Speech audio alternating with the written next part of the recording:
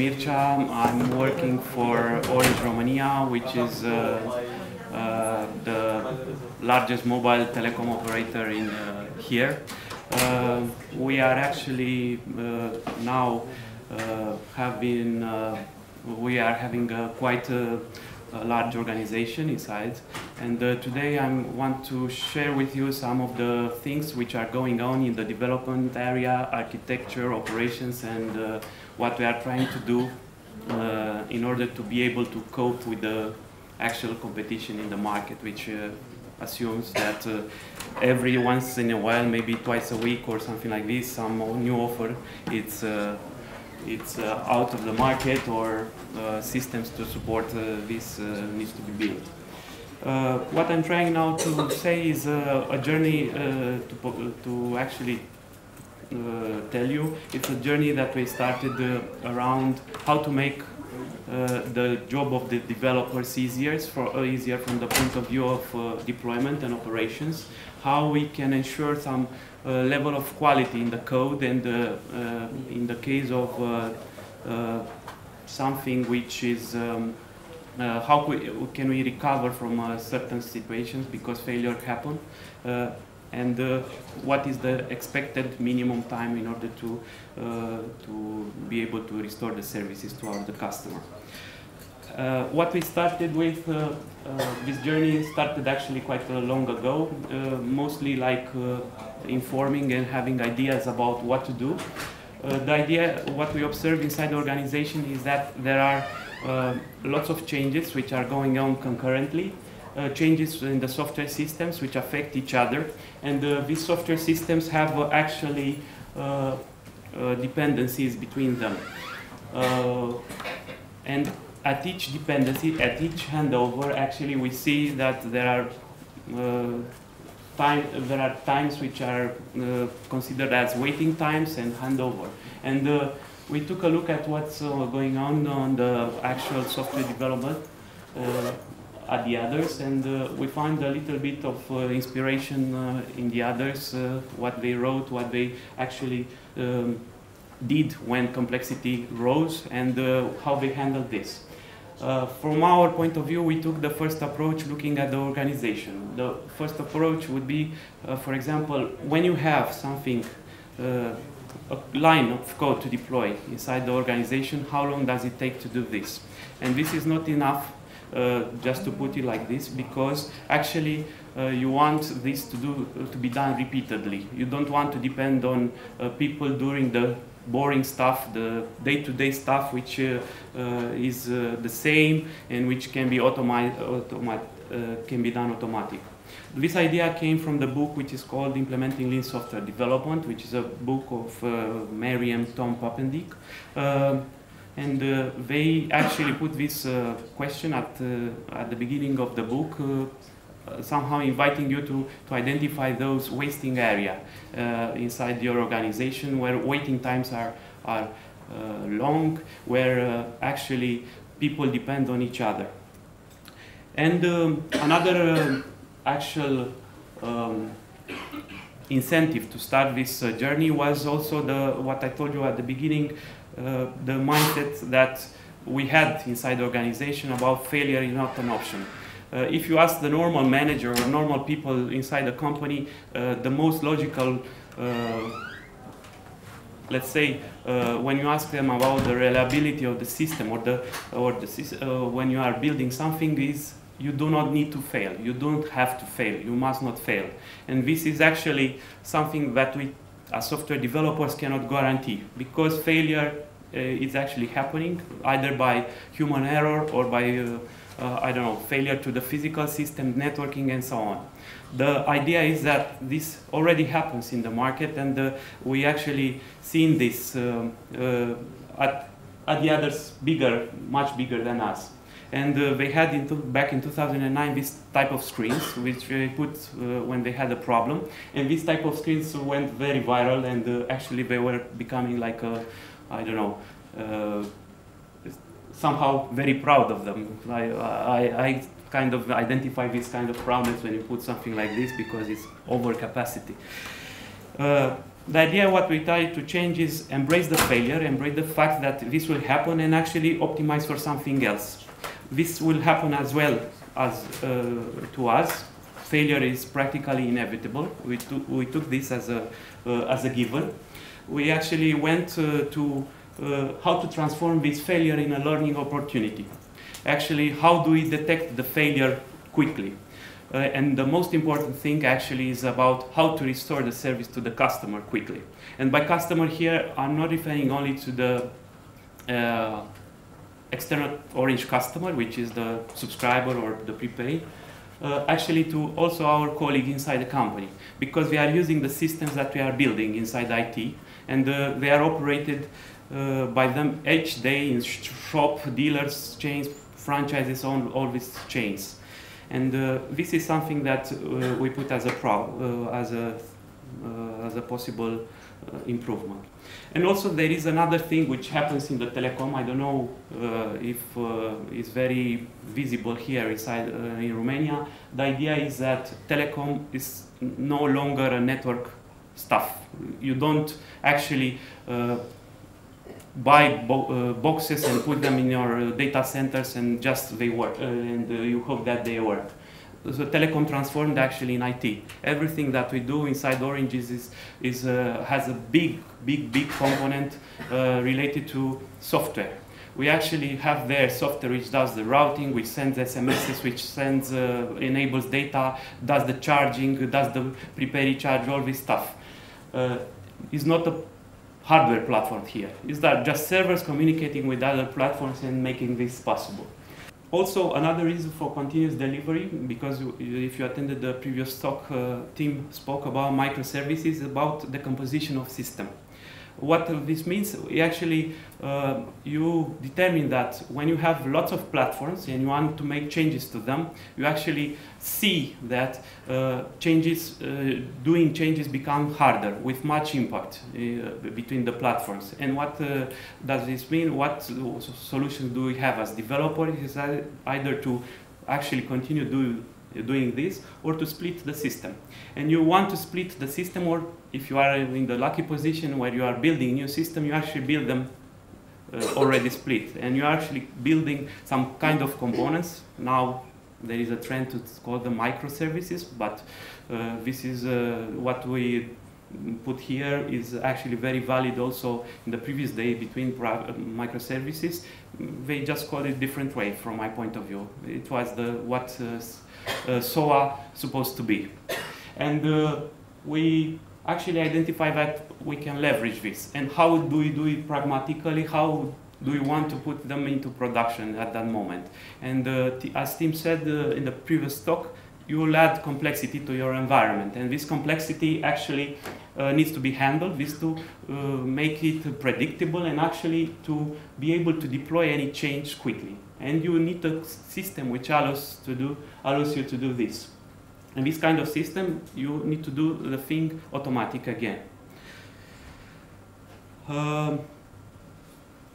We are not ready yet. I mean, microservices. We are building these kind of applications for the new systems. We are using actually quite fervent users of Spring Boot, for example, which allows us to take the approach of small components which can be deployed separately. But we found out that if you want to do this, or if you want to think about how many of these you need to manage afterwards when the explosion will happen, you need to be prepared for this. And this microservices swarm needs to be somehow managed. And in order to do this, you need to be prepared. And what actually means, you need to have all automatic ways to do this stuff in production, to deploy safely any changes, to monitor, to log, and to actually introduce new features in the systems which might produce either effect to the customer or to our internal systems. What happened inside the company actually? We started recently meaning almost a year and a half, I think now. The idea is how to get started in an organization which has only in IT around 200 people. 200 people, meaning developers, project managers, analysts, all this stuff. Also, there are colleagues in our department because we are split. We are traditionally split as a telco. We have IT and operations, and this was a traditional way to do this in a, let's say, classic telecom. What we are now trying to do is actually form these teams which are responsible from start to end, from actually implementing, running, monitoring, and fixing whatever happens in case of failure. The idea is that we started with very simple, with some enthusiasts, and this enthusiasm actually means how to convince the others that what you are trying to do is helping them. Because it's hard to do this in an organization which does the things traditionally, like maybe waterfall, maybe some teams do a kind of agile, some of them are doing following a flow of working task based or Kanban based or whatever, and you need to actually sell this value to your colleagues. And we started doing this with a presentation, of course. We distilled a presentation like this, and this is the presentation which was explaining the why and actually how to do it at a very high level, because we are doing lots of applications, lots of systems inside the company, and these systems actually have different technologies, different components. Most of them now are custom-made, are done in-house, but lots of them already have components which are brought from vendors, and we customize them heavily with our business, for our business. The main idea here was about making people understand. It's not something how to do it actually. You don't go to them and say you need to do this and this and this. You just need to raise awareness, and this type of awareness needs to be spread inside the organization in order to find that group of people which resonate with you and which want to onboard in this journey together, and actually go and spread this to others and to their colleagues for day to day.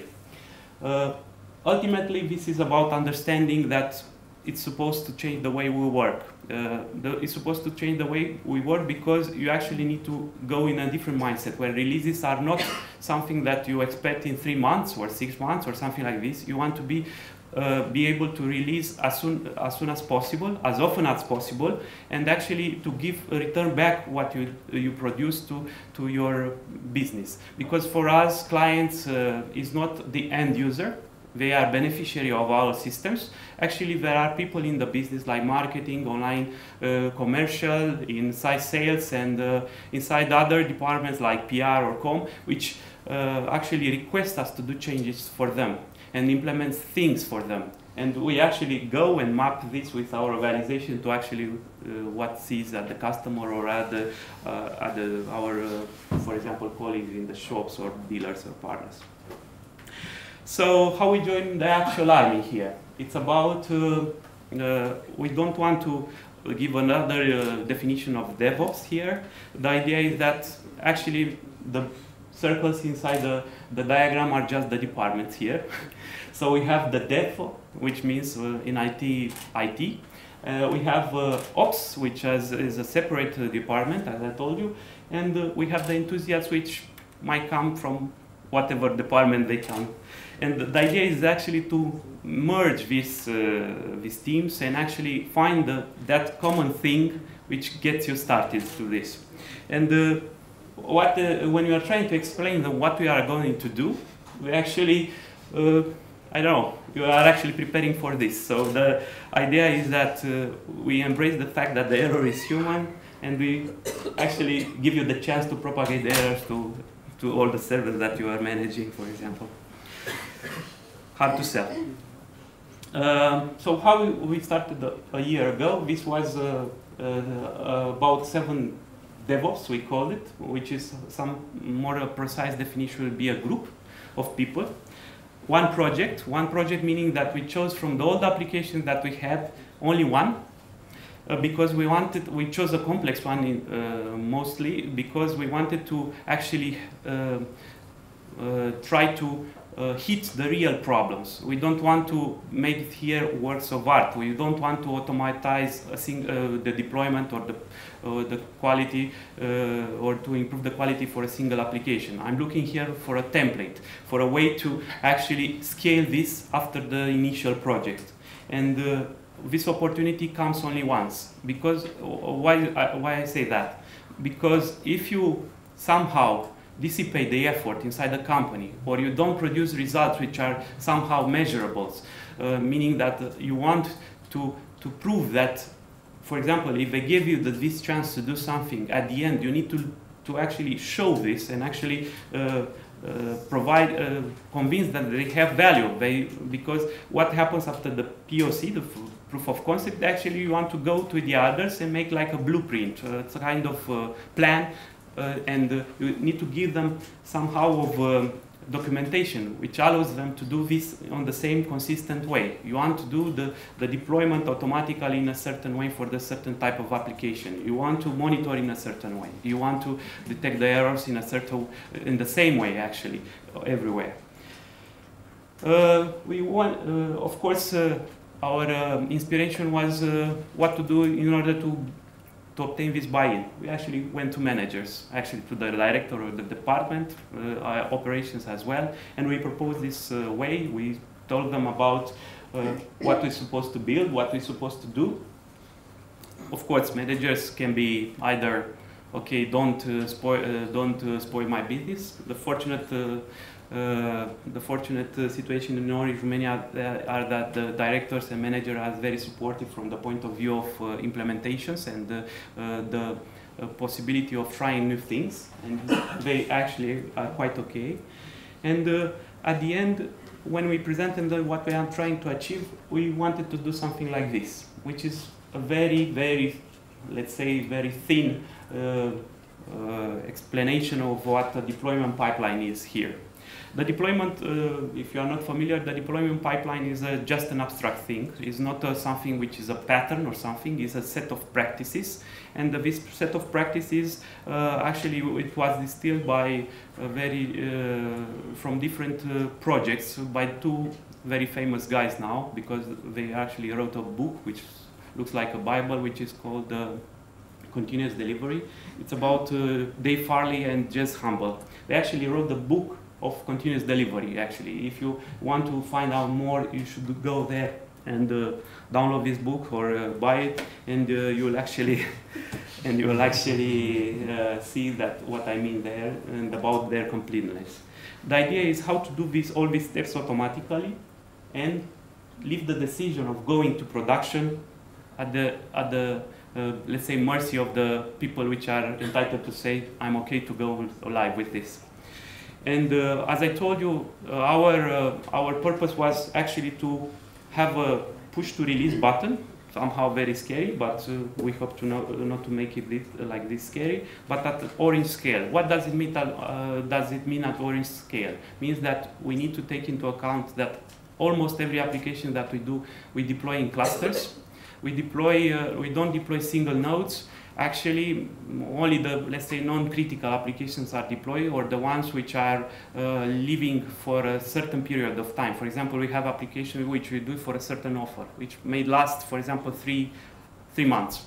And at that moment, if we estimate that the traffic is okay, and if the service is not critical, or if we have other countermeasures that we can cope in case of failure, we say it's okay to leave it like this, and we don't do anything more for this.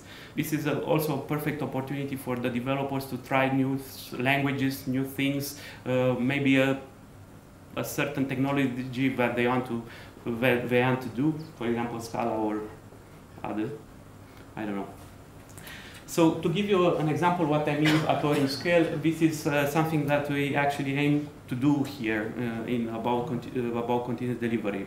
My account, which is e-care application for Orange Romania, is actually one of the most important for online. I don't know if it's for everyone, but we are trying to move the customers towards digital, and most of our interactions will be done online. The idea is that, as I told you, we are usually in the position where we deploy clusters, and we are now actually trying to switch from monolithic applications, meaning the ones which are a single ER jar or something like this, to more components. And at that moment, we have cluster of them. And these components, actually, we deploy them at several times, maybe 2 times a week now. Some of them once a week, some of them maybe less. And the idea is that we want to make this as easy as possible for the ones which are developing code, actually the developers here. So what we want to do, and actually we'll try to show you in the second part of the presentation after the break, is related to how to push changes into production in a standardized way, in a way that we can control, in a way that allows us to roll back in case of failure, because this can happen, or what I said at the beginning, to actually allow us to push a fix into production in case that something gone bad, which means rolling forward.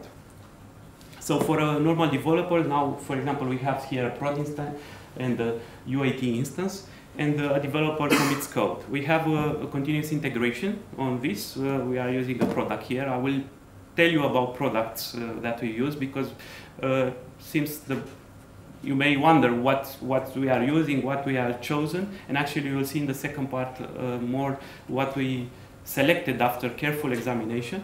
And for now, for example, we have the Git, which is in our case, because we deploy code and store it internally, we deploy on Atlassian Git, on Atlassian Stash, which is a Git repository.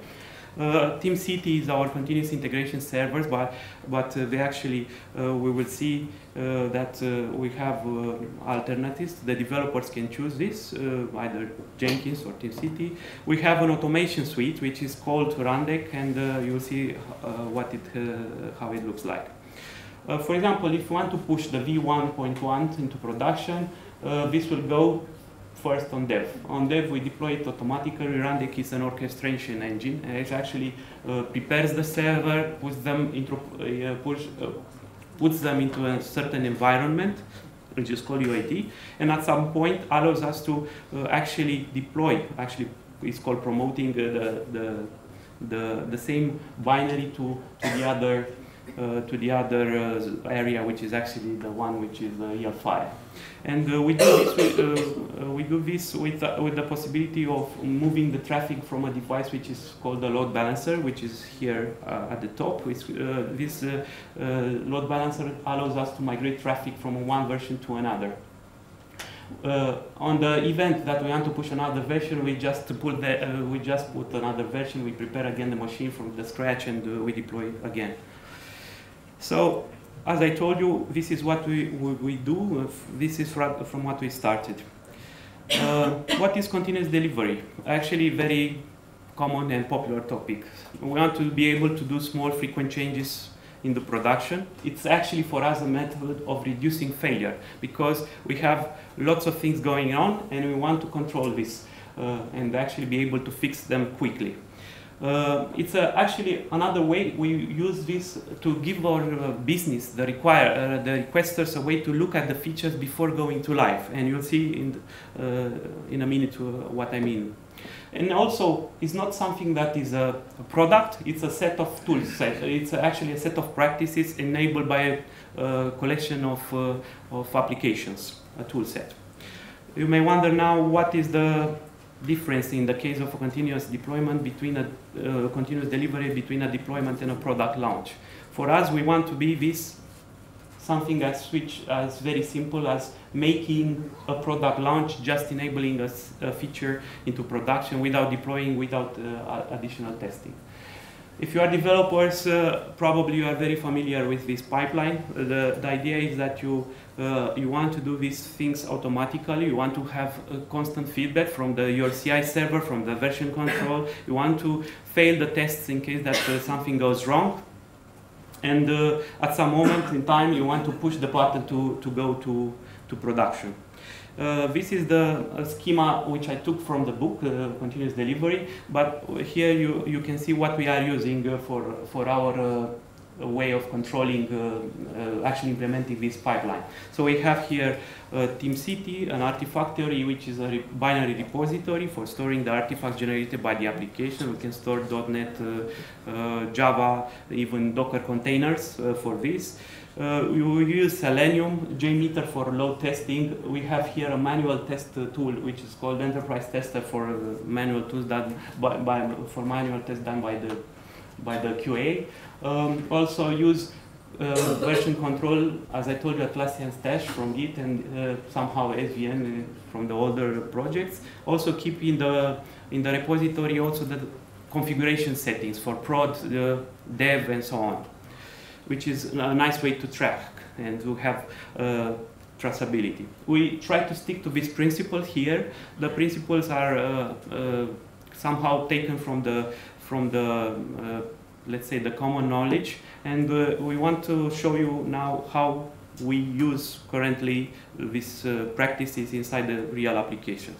Here you have the principle of blue-green deployments. Blue-green deployment meaning that you want to switch from a version to another very swiftly without redeploying. And we have this applied a little bit different. We have, for example, we want to migrate from WebLogic. We have applications which run inside the WebLogic to another container or application server.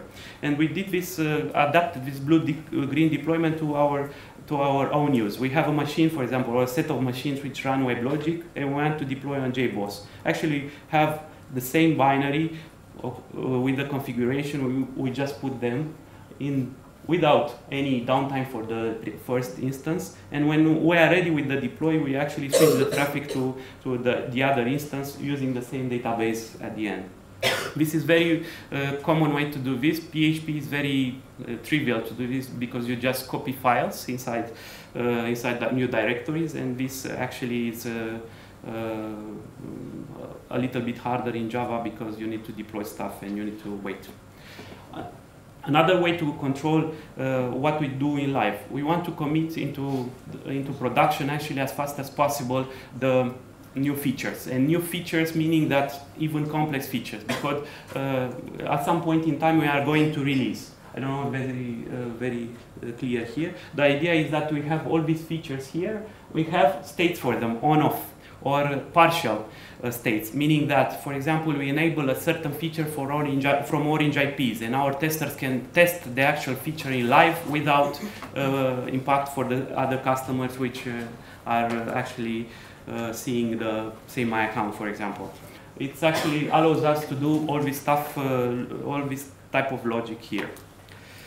Another thing that we try out now is about database migrations. We want to extend the evolvability of the applications, also the same incremental way of deploying changes also to the database level.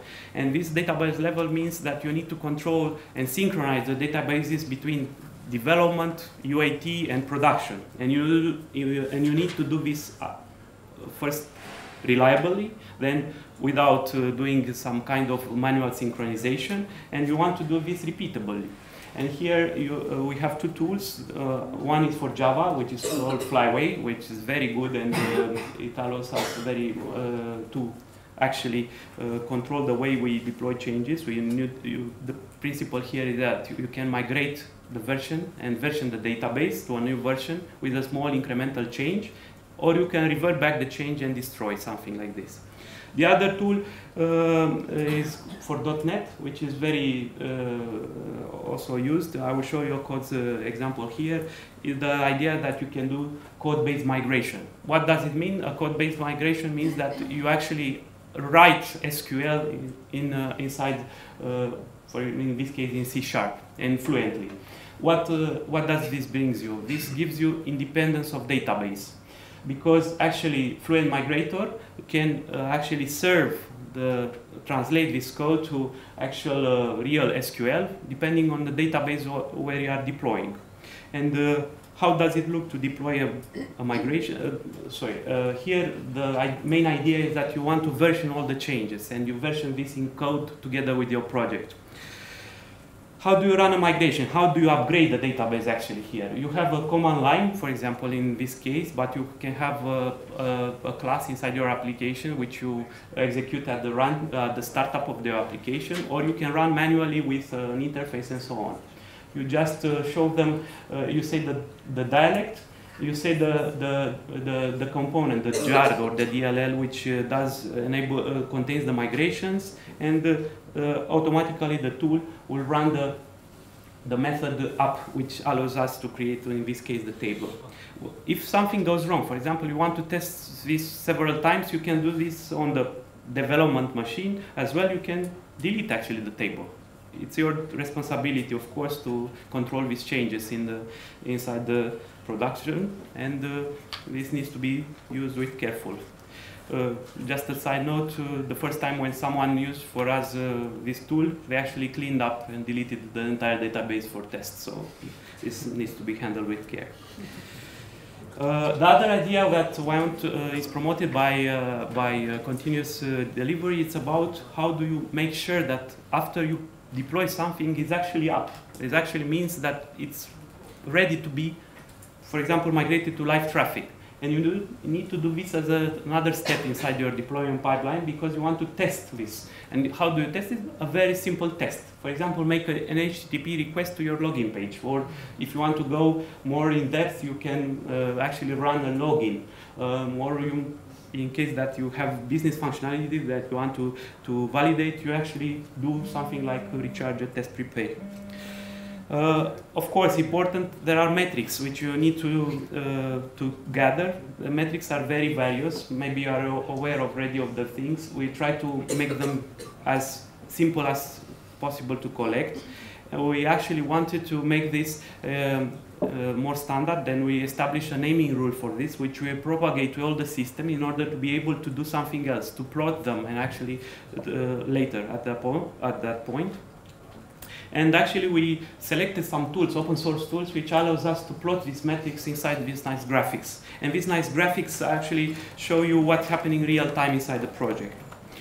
Or how do you do metrics? How do you insert metrics inside the code? Very simple. This is the simplest way, which you just do something like increment something, which recharges and so on. You can have timers, you can go crazy with annotations, you can do all this stuff, attributes. For Java, this library from Coda seems the most mature in this, and we are using it in production with very much success. There is another operational aspect here, because you are, as I told you, you want to deploy on a new machine on every deploy.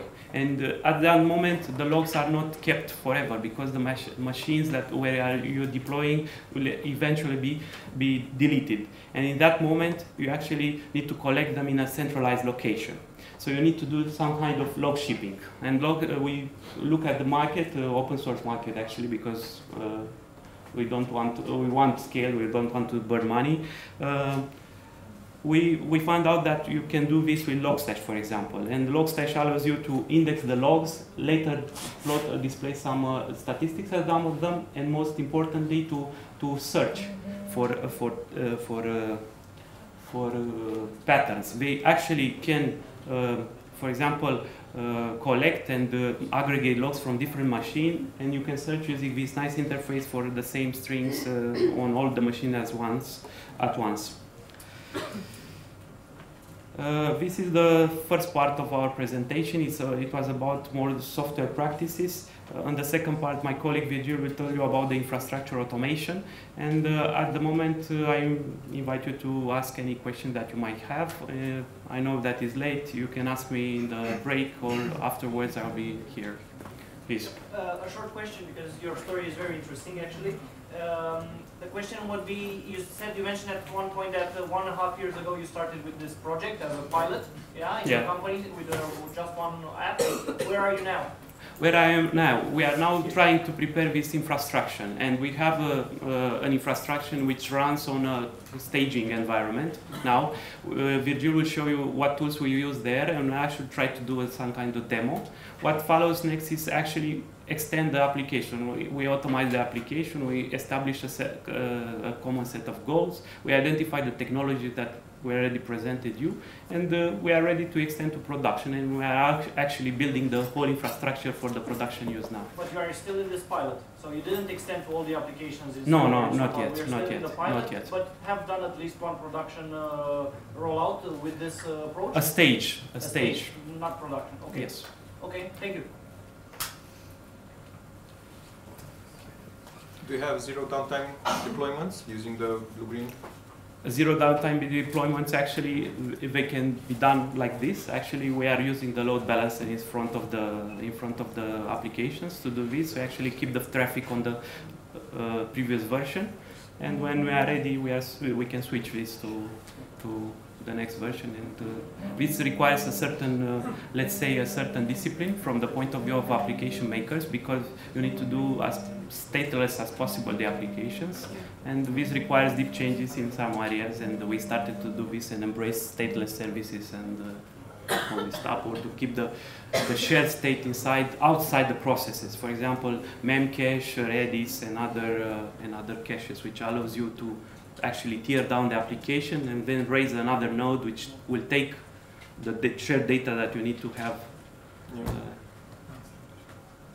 Java is, I have a personal opinion here, is about the way they manage sessions inside the app container, which somehow, if you are not prepared for this, actually they require a lot of synchronization between nodes and so on, and most of the synchronization is done async because of performance reasons. And in case of, for example, when you want to deploy a new version and you put it into production for the next, you actually need to be sure that the old session and the old machine is actually cleared out of anything, and the users and session has already migrated to the other nodes in order to be able to keep the service up.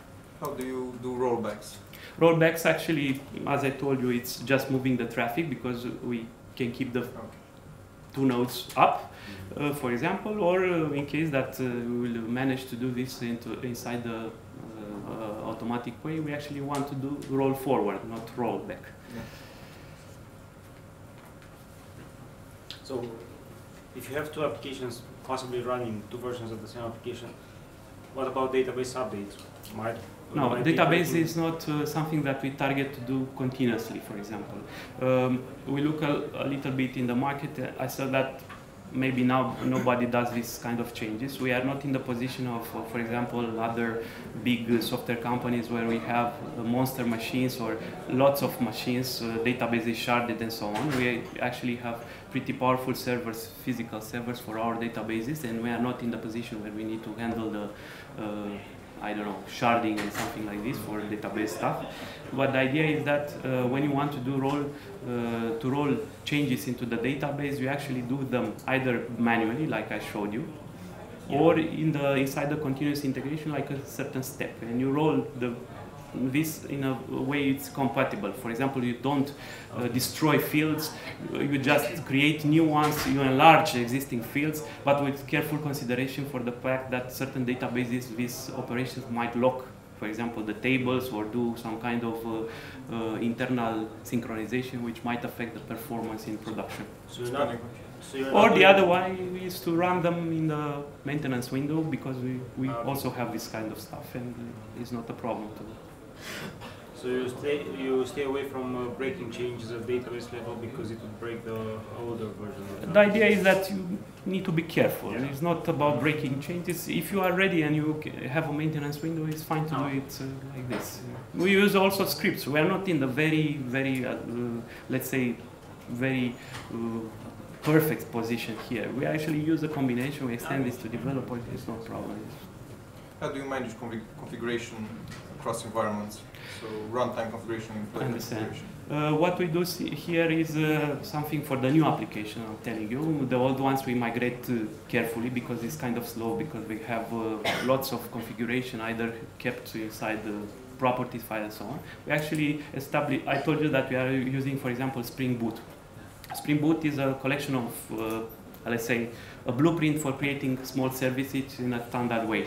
And this Spring Boot allows you to actually, from the beginning, we try to put there inside the blueprint, best practices for this. And one way to deploy differently, or the same binary, because this is the whole idea of continuous delivery, of continuous deployment, is to actually externalize the configuration. And we try to put everything which is not common in separate property files. The property files are, instead of being selected by Maven, for example, at the build time, we want to delay this decision of selecting based on the environment where they are deployed. And we took the proper file on the configuration, on the environment where we deploy this. And we extract this file from configuration, from Git repository. And okay, so on deploy time, you actually retrieve the file from Git? Yes, yes. Virgil will explain you a little bit. We do this with Puppet, I think, now. And, how is the Selenium testing going for you? Selenium testing, it's about we choose what to test actually. We don't do extensive testing automatically. We actually ramp it up here because there is a knowledge that we need to acquire, and we have internal people which actually want to do this, and they actually do this for all parts of existing apps. Or if they say, if they feel that it's something that brings value because they need to do, for example, repetitive testing. And we put them either run manually at some point on the UAT or on the production, this is also possible, or we put them inside where it's possible inside the continuous integration stuff. The main idea here is about how do you do, for example, changes to something repeatedly.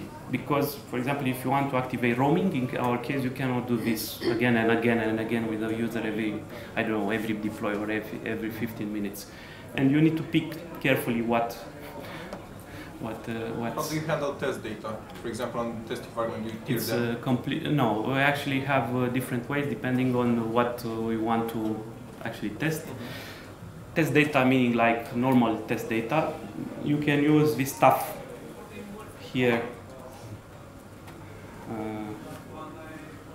This stuff here to also insert test data because you can automatize this. The idea is now we have test data that we enter, and also we periodically synchronize from production on a staging environment, and we run this on. But this isn't done automatically, right? No. So you don't actually tear down the database and bring it up every time on test? No. This is, I think, if I were to choose what battles to pick, I would go to, this would be the last one, actually, to do.